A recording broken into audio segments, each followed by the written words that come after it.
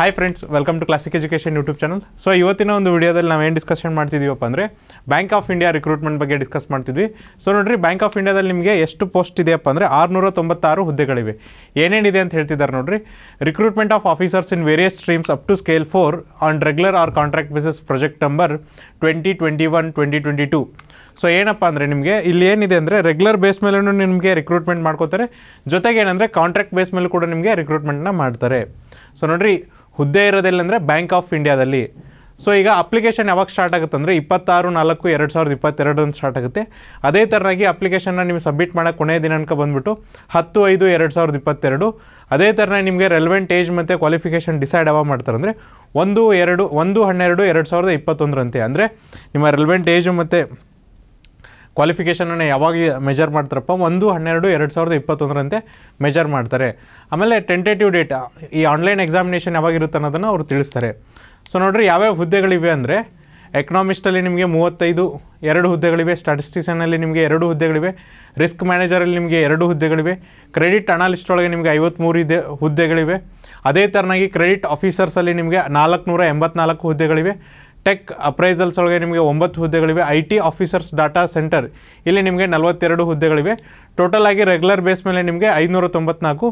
ಅದೇ ಥರನಾಗಿ contract base ಮೇಲೆ ನಿಮಗೆ IT ಮ್ಯಾನೇಜರ್ ಇಲ್ಲಿ ನಿಮಗೆ 21 ಹುದ್ದೆಗಳಿವೆ. ಸೀನಿಯರ್ ಮ್ಯಾನೇಜರ್ IT ಇಲ್ಲಿ ನಿಮಗೆ 23 ಹುದ್ದೆಗಳಿವೆ. ಮ್ಯಾನೇಜರ್ ಡಾಟಾ ಸೆಂಟರ್ ಇಲ್ಲಿ ನಿಮಗೆ 6 ಹುದ್ದೆಗಳಿವೆ. Senior manager IT data centre ಇಲ್ಲಿ ನಿಮಗೆ 6 ಹುದ್ದೆಗಳಿವೆ. ಸೀನಿಯರ್ ಮ್ಯಾನೇಜರ್ ನೆಟ್ವರ್ಕ್ ಸೆಕ್ಯೂರಿಟಿ ಇಲ್ಲಿ 5 ಹುದ್ದೆಗಳಿವೆ. Senior manager network routing and switching specialist ಇಲ್ಲಿ ನಿಮಗೆ 10 ಹುದ್ದೆಗಳಿವೆ. ಮ್ಯಾನೇಜರ್ ಎಂಡ್ ಪಾಯಿಂಟ್ ಸೆಕ್ಯೂರಿಟಿ ಇಲ್ಲಿ ನಿಮಗೆ 3 ಹುದ್ದೆಗಳಿವೆ. Manager data centre system administrator solarise R Unix ಇಲ್ಲಿ 6 ಹುದ್ದೆಗಳಿವೆ. ಜೊತೆಗೆ ನೋಡಿರಿ, manager data centre system administrator Windows ಇಲ್ಲಿ 3 ಹುದ್ದೆಗಳಿವೆ. Manager data centre cloud virtualisation ಇಲ್ಲಿ ನಿಮಗೆ 3 ಹುದ್ದೆಗಳಿವೆ. Manager data centre storage and backup technologies 3 ಹುದ್ದೆಗಳಿವೆ. Manager ಇಲ್ಲಿ ಮತ್ತೆ 4 ಹುದ್ದೆಗಳಿವೆ. ಸೊ ಟೋಟಲ್ ಆಗಿ ನಿಮಗೆ ಮ್ಯಾನೇಜರ್ಸಲ್ಲೇ ನಿಮಗೆ ಎಷ್ಟು ಹುದ್ದೆಗಳಿವೆ ಅಪ್ಪ ಅಂದರೆ 102 ಹುದ್ದೆಗಳಿವೆ. ಅಲ್ಲಿ ನೋಡಿರಿ, ನಿಮಗೆ 594 ಇತ್ತು, ಇಲ್ಲಿ 102. ಟೋಟಲ್ ಎಷ್ಟಪ್ಪ ಅಂದರೆ 696 ಹುದ್ದೆಗಳಿವೆ. ಅದೇ ಥರನೇ ಪೇ ಸ್ಕೇಲ್ ಏನು ಕೊಡ್ತಾರೆ, ನಿಮ್ಮ ಸ್ಯಾಲ್ರಿ ಎಷ್ಟಿರುತ್ತೆ ಅಂದರೆ ನೀವೇನಾದರೂ ಜೂನಿಯರ್ ಮ್ಯಾನೇಜ್ಮೆಂಟ್ ಗ್ರೇಡ್ ಸ್ಕೇಲ್ 1 ಆಗಿದ್ದರೆ ನಿಮಗೆ ಪ್ರತಿ ತಿಂಗಳು 36,000 ರೂಪಾಯಿಂದ 63,000 ರೂಪಾಯಿನ ಕೊಡ್ತಾರೆ. ಅದೇ ಥರನೇ ನೀವೇನಾದರೂ middle management grades scale 2 manager ಆಗಿದ್ದರೆ ನಿಮಗೆ ಪ್ರತಿ ತಿಂಗಳು 48,170 ರೂಪಾಯಿಂದ 69,810 ರೂಪಾಯಿನ ಕೊಡ್ತಾರೆ. ನೆಕ್ಸ್ಟ್ ನೀವೇನಾದರೂ middle management grade scale 3 managers ಆಗಿದ್ದರೆ ನಿಮಗೆ ಪ್ರತಿ ತಿಂಗಳು ಎಷ್ಟು ಸ್ಯಾಲ್ರಿ ಕೊಡ್ತಾರಪ್ಪ ಅಂದರೆ 63,840 ರೂಪಾಯಿಂದ 78,230 ರೂಪಾಯಿವರೆಗೂ ನಿಮಗೆ ಸ್ಯಾಲ್ರಿನ ಕೊಡ್ತಾರೆ.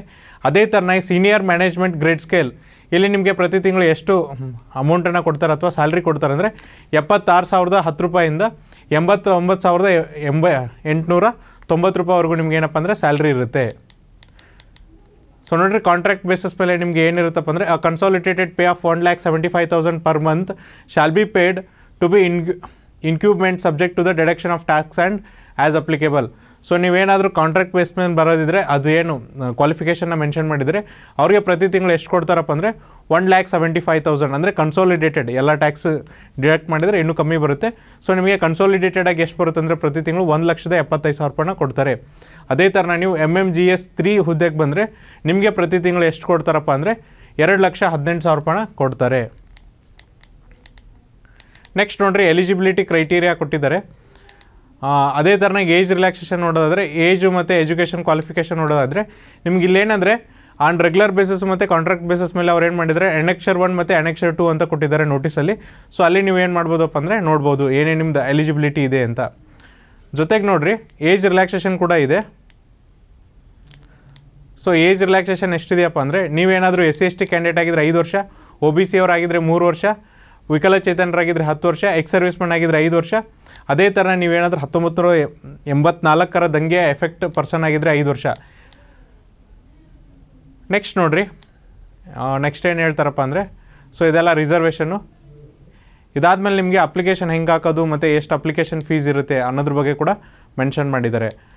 ಸೊ ನೋಡಿರಿ, ನಿಮಗೆ ಎಕ್ಸಾಮಿನೇಷನ್ ಯಾವ ಥರ ಇರುತ್ತೆ ಆನ್ಲೈನ್ ಎಕ್ಸಾಮಿನೇಷನ್ ಅಂದರೆ ನಿಮಗೆ ಫಸ್ಟು ಒಂದು ಏನು ಇರ್ತಾರೆ ಅಂದರೆ ಆನ್ಲೈನ್ ಟೆಸ್ಟ್ ಇರ್ತಾರೆ. ಅದಾದಮೇಲೆ ನಿಮಗೆ ಗ್ರೂಪ್ ಡಿಸ್ಕಷನ್ ಇರ್ಬೋದು ಅಥವಾ ಪರ್ಸ್ನಲ್ ಇಂಟರ್ವ್ಯೂ ಇರ್ಬೋದು.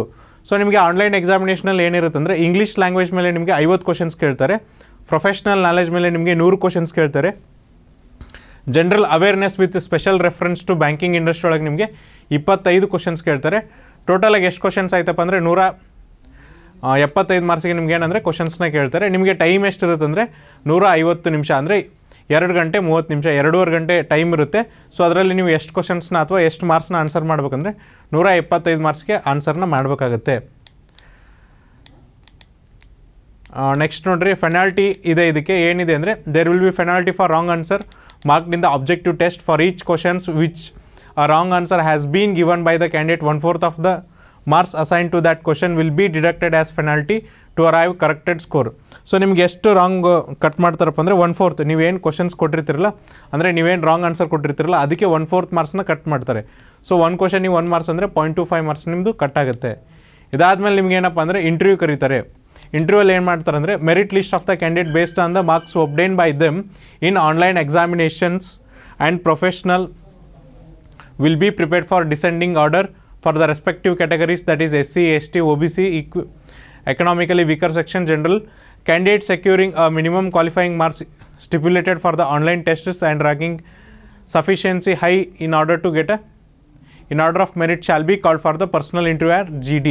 ಸೊ ಏನು ಮಾಡ್ತಾರೆ ಅಂದರೆ ನಿಮಗೆ ಈ ಥರ ಲಿಸ್ಟ್ನ ಪ್ರಿಫರ್ ಮಾಡ್ತಾರೆ. ಫಸ್ಟ್ ST, ಆಮೇಲೆ OBC, ಆಮೇಲೆ ಎಕನಾಮಿಕಲಿ ವೀಕರ್ ಸೆಕ್ಷನ್, ಆಮೇಲೆ ಜನರಲ್ ಕ್ಯಾಂಡಿಡೇಟ್. ಈ ಥರದ್ದು ಏನಪ್ಪ ಅಂದರೆ ಲಿಸ್ಟ್ ಪ್ರಿಪೇರ್ ಮಾಡ್ತಾರೆ. ಸೊ ಯಾವ ಎಲಿಜಿಬಿಲಿಟಿ ಕ್ರೈಟೀರಿಯಾ ಮೇಲೆ ಅಂದರೆ ನಿಮ್ಮ ಆನ್ಲೈನ್ ಎಕ್ಸಾಮಿನೇಷನ್ ಮತ್ತು ಜನರಲ್ ಅವೇರ್ನೆಸ್ ಏನು ಮಾರ್ಕ್ಸ್ ತೊಗೊಂಡಿರ್ತಿರಲ್ಲ ಅದ್ರ ಮೇಲೆ ನಿಮ್ಗೆ ಏನಂದರೆ ಮೆರಿಟ್ ಲಿಸ್ಟ್ನ ಪ್ರಿಫರ್ ಮಾಡ್ತಾರೆ. ಸೊ ಆರ್ಡ್ರ್ ಏನಿರುತ್ತೆ ಅಂದರೆ SC, ST, OBC, economically weaker section ಮತ್ತು ಜನರಲ್, ಈ ಆರ್ಡ್ರ್ ಒಳಗೆ ನಿಮಗೆ ಮೆರಿಟ್ ಲಿಸ್ಟ್ನ ಬಿಡ್ತಾರೆ. ಸೊ ಮೆರಿಟ್ ಲಿಸ್ಟ್ ಏನಿದೆಯಲ್ಲ ಕಂಪ್ಲೀಟ್ ಆನ್ಲೈನ್ ಎಕ್ಸಾಮಿನೇಷನ್ ಮೇಲೆ ಡಿಪೆಂಡ್ ಆಗಿರುತ್ತೆ. ಇದಾದಮೇಲೆ ನಿಮ್ಗೆ ಏನು ಮಾಡ್ತಾರಪ್ಪ ಅಂದರೆ ಇಂಟರ್ವ್ಯೂ ಕರೀತಾರೆ. ಇಂಟರ್ವ್ಯೂ ಇರ್ಬೋದು ಅಥವಾ ಗ್ರೂಪ್ ಡಿಸ್ಕಷನ್ ಇರ್ಬೋದು. ಇದ್ರ ಮೇಲೆ ನಿಮಗೆ ಸೆಲೆಕ್ಷನ್ನ ಮಾಡ್ತಾರೆ.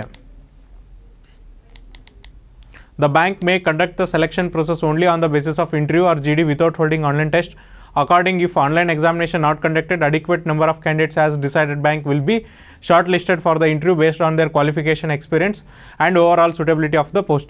So ನೋಡ್ರಿ ಏನಾಗುತ್ತೆ ಅಂದರೆ ಕೆಲವೊಮ್ಮೆ ಅವರು online examination conduct ಮಾಡ್ಬೇಕಂತಿರ್ತಾರೆ, but conduct ಮಾಡೋಕ್ಕಾಗದೆ ಕೆಲವೊಮ್ಮೆ ಏನು ಮಾಡ್ತಾರಪ್ಪ ಅಂದರೆ ಆಫ್ಲೈನಲ್ಲೇ ಬರೀ ಇಂಟರ್ವ್ಯೂ ಮೂಲಕನೇ ತಮ್ಮ ರಿಕ್ರೂಟ್ಮೆಂಟ್ನ ಮುಗಿಸ್ತಾರೆ. ಆ ಟೈಮಲ್ಲಿ ಏನು ಮಾಡ್ತಾರೆ ಅಂದರೆ ಯಾವ ಥರ ನಿಮ್ಮ ಸೆಲೆಕ್ಷನ್ ಪ್ರೊಸೀಜರ್ ಇರುತ್ತಂದರೆ ನಿಮ್ಮ ಕ್ವಾಲಿಫಿಕೇಷನ್ ಮತ್ತು ನಿಮ್ಮ ಎಕ್ಸ್ಪೀರಿಯೆನ್ಸ್ ಮೇಲೆ ನಿಮ್ಮನ್ನ ಏನು ಮಾಡ್ತಾರಪ್ಪ ಅಂದರೆ ಸೆಲೆಕ್ಷನ್ ಮಾಡ್ತಾರೆ. ಸೊ ನೀವು ಎಜುಕೇಷನಲ್ಲಿ ಎಷ್ಟು ಮಾರ್ಕ್ಸ್ ತೊಗೊಂಡಿದ್ದೀರಾ ಅನ್ನೋದ್ರ ಅಂದರೆ ಒಂದೇ ಫ್ಯಾಕ್ಟ್ರ್ ಮೇಲೆ ನಿಮ್ಮನ್ನೇನು ಮಾಡ್ತಾರೆ ಅಂದರೆ ಶಾರ್ಟ್ ಲಿಸ್ಟ್ ಮಾಡ್ತಾರೆ. ಸೊ ನೋಡಿರಿ, ಅದೇ ಥರನಾಗಿ ಇಂಟರ್ವ್ಯೂಗೆ ಎಷ್ಟು ಮಾರ್ಕ್ಸ್ ಇರುತ್ತಪ್ಪ ಅಂದರೆ 40 ಮಾರ್ಕ್ಸ್ ಇರುತ್ತೆ. ನೀವೇನಾದರೂ ಇಂಟರ್ವ್ಯೂಲ್ಲಿ ಕ್ವಾಲಿಫೈ ಆಗಬೇಕಂದ್ರೆ ನೀವೇನಾದರೂ ಜನರಲ್ ಕ್ಯಾಟಗರಿ ಅಭ್ಯರ್ಥಿ ಆಗಿದ್ರೆ ಅಥವಾ ಎಕನಾಮಿಕಲಿ ವೀಕರ್ ಸೆಕ್ಷನ್ ಕ್ಯಾಟಗರಿ ಅಭ್ಯರ್ಥಿ ಆಗಿದ್ರೆ ಮಿನಿಮಮ್ ಎಷ್ಟು ಮಾರ್ಕ್ಸ್ ತೊಗೋಬೇಕಂದ್ರೆ 40% ಮಾರ್ಕ್ಸ್ ತೊಗೋಬೇಕು. ಅದೇ ಥರ ನೀವೇನಾದರೂ SC, ST, OBC ಮತ್ತು ವಿಕಲಚೇತನರಾಗಿದ್ದರೆ 35% ಮಾರ್ಕ್ಸ್ನ ತೊಗೋಬೇಕಾಗತ್ತೆ. ಜೊತೆಗೆ ನೋಡಿರಿ, ಆನ್ಲೈನ್ ಎಕ್ಸಾಮಿನೇಷನ್ ಏನು ಮಾಡ್ತಾರೆ ಅಂದರೆ ಎಲ್ಲೆಲ್ಲಿ ಎಕ್ಸಾಮಿನೇಷನ್ ಸೆಂಟರ್ಸ್ ಇರುತ್ತಂದರೆ, ಸೊ ನೋಡಿರಿ ನಮ್ಮ ಕರ್ನಾಟಕದಲ್ಲಿ ಬೆಂಗಳೂರಲ್ಲಿ ಇರುತ್ತೆ. ಓವರ್ ಆಲ್ ಇಂಡಿಯಾ ನೋಡೋದಾದರೆ ಅಹಮದಾಬಾದ್, ಬೆಂಗಳೂರು, ಭೋಪಾಲ್, ಭುವನೇಶ್ವರ್, ಚಂಡೀಗಢ, ಚೆನ್ನೈ, ಡೆಹ್ರಾಡೂನ್, ಡೆಲ್ಲಿ, ಹೈದರಾಬಾದ್, ಜೈಪುರ್, ಜಮ್ಮು, ಕೋಲ್ಕತ್ತಾ, ಲಕ್ನೋ, ಮುಂಬೈ, ಪಣಜಿ, ಪಟ್ನಾ, ರಾಯ್ಪುರ್, ರಾಂಚಿ, ಶಿಮ್ಲಾ ಮತ್ತು ತಿರುವನಂತಪುರಂ. ಇಲ್ಲಿ ನಿಮ್ದು ಏನಪ್ಪ ಅಂದರೆ ಆನ್ಲೈನ್ ಎಕ್ಸಾಮಿನೇಷನ್ ಸೆಂಟರ್ ಇರುತ್ತೆ. ನಮ್ಮ ಕರ್ನಾಟಕದವ್ರಿಗೆ ಬೆಂಗಳೂರಲ್ಲಿ ಆನ್ಲೈನ್ ಎಕ್ಸಾಮಿನೇಷನ್ ಸೆಂಟರ್ ಇರುತ್ತೆ. ಹಾಗಾದರೆ ನೀವು ಯಾವ ಥರ ಅಪ್ಲೈ ಮಾಡ್ತೀರಾ, ಹೌ ಟು ಅಪ್ಲೈ, ಈ ಅಪ್ಲಿಕೇಶನ್ ಹಾಕಬೇಕಲ್ಲ ಯಾವ ಥರ ಹಾಕ್ತೀರಾ ಅಂದರೆ, ಸೊ ನೋಡಿರಿ ಅದಕ್ಕೂ ಕೂಡ ಹೇಳಿದ್ದಾರೆ.